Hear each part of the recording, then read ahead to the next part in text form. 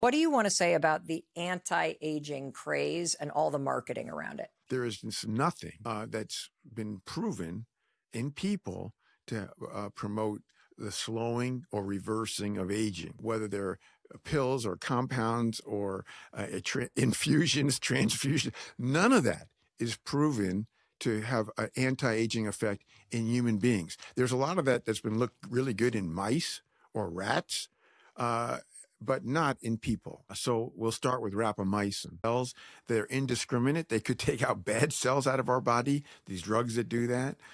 There's plasmapheresis, taking young people's plasma and infusing it into old people's plasma to promote healthy aging and better cognition. There are clinics doing that. There's no data to support it. There's all kinds of infusions of kind of multivitamins and whatnot. There's just no data to support any of it. And it's really unfortunate because people that believe this stuff are the prey. Not only are they expensive, but they are posing significant risks.